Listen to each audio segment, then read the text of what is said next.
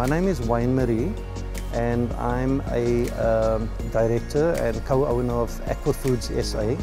We've been farming oysters for the past 5 years. We cultivate oysters and black mussels in the Saldanha Bay region. My name's Kevin Ruck. I'm a co-owner of Blue Sapphire Pearls and we're an oyster and mussel farm in Saldanha Bay. We purchase our seeds from Chile, or we get them if they're available from plains here in the Northern Cape. On arrival at the factory, we put them in mesh bags. We take them out to sea, where they would stay for a month. We then bring them in for regrading. This goes on for 9 to 12 months until they're market ready. And what's quite nice is that they are in the environment, so they are more like ranching than actual farming. We sell our oysters to distributors, and they would supply chain stores and restaurants. We have a very stringent monitoring program which is run by Department of Agriculture. It's frequent testing of all sorts of contaminants that could cause harm to humans. The oysters actually are beneficial to the environment in that they filter all the organic loading out of the water and incorporate them into their own body, the shell and the flesh.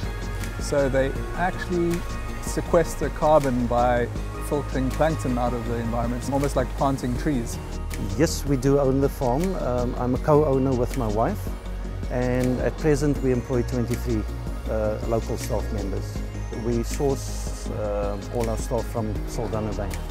We employ 16 people at the moment. I'm a co-owner, so my staff own 20% and I own 80%.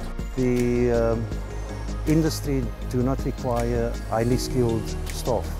The skilled part of farming would be in the form of divers, skippers, scientists and biologists, and most of that are outsourced.